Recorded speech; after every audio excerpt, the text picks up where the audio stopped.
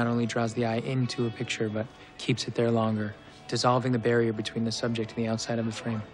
I think we all appreciate beautiful cinematography, and it would be hard to argue that Dan Gilroy's Nightcrawler is anything but beautiful. However, what I find most impressive about the film's cinematography is how it supplements the story. Just about everything we learn about our dark and twisted protagonist Lou Bloom from the dialogue is reflected in the cinematography. Gilroy and director of photography Robert Elswit paid specific attention to every visual detail, and used a lot of these to help enhance the story and give us more information about Lou. Today I want to dive into a few of the major themes of the movie by looking at different scenes, exploring what they reveal about our protagonist and how they are conveyed visually. One of the major themes of the movie is isolation. Although Lou may be a part of the world, he isn't really in sync with it.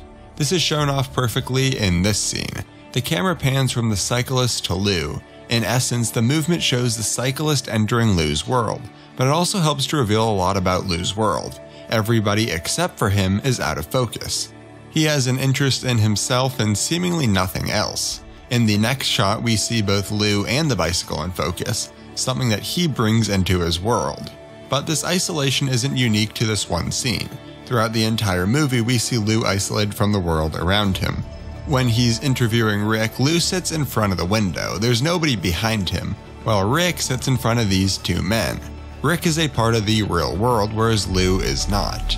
The film also uses bokeh to great effect, to help distance Lou from his surroundings. Bokeh, if you're not aware, is an effect that shows off light as round shapes, almost always in a blurred background. It helps to distance Lou from everything around him. Everything is out of focus. The only thing that matters is him. The camera also does a lot to show us that our protagonist is untrustworthy. One of the filmmaker's favorite ways to show this is to just show Lou in profile.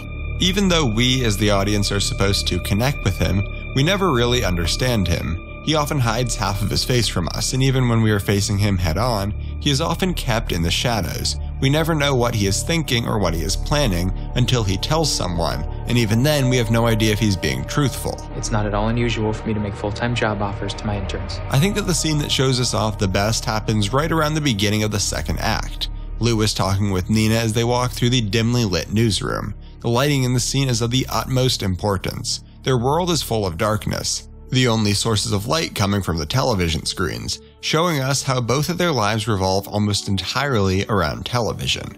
When they start talking, Nina is in a medium shot whereas Lou is in a long shot. This shows that Nina's objectives are clear. She's reserved but still trusting of Lou, who on the other hand doesn't have as clear of motives. He wants something, but it's impossible to know what he wants. The more he talks about his ambition, the closer he walks towards her. The camera pushes in, turning the long shot into an eventual close-up.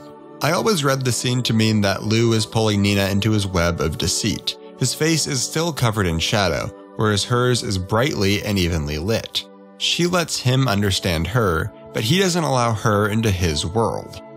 This idea of Lou being one with darkness is of the utmost importance to understanding the main message of the film, and it's shown off perfectly through the film's cinematography.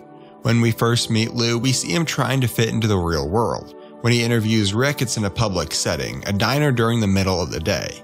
Compare that to the next time we see him talking to new hires, the final scene, at night in a dark alley behind a liquor store.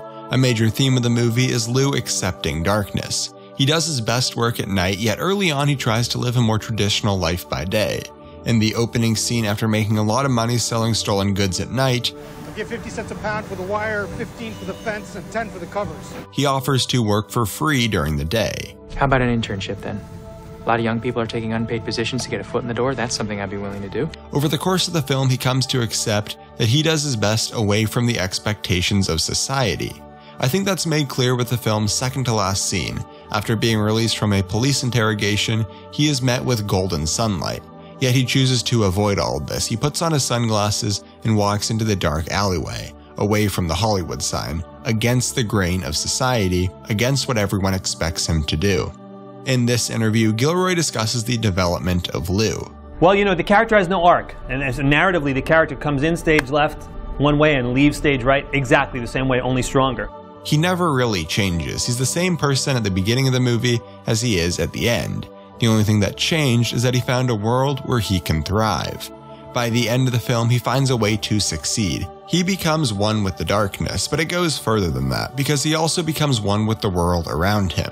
His actions may be evil and hard to relate to, yet it's what we as the audience are drawn to. Much like everyone in the film, we're drawn to the dark side of life. And Lou can only exist because he's providing the dark and morbid entertainment that we all truly want. Maybe the problem isn't just Lou. That the problem might be the society that creates a Lou and rewards Lou, and sort of plugs that character into this larger, as you said, this larger ecosystem and landscapes. Hey everyone, thank you for watching and I hope you enjoyed. I'm pretty sure Nightcrawler was the most requested film for me to cover, and I'm glad I could finally get around to it. Gilroy and Ellsworth take so much care to use visuals to enhance the narrative, and it's always great to see filmmakers who use the full potential of the medium.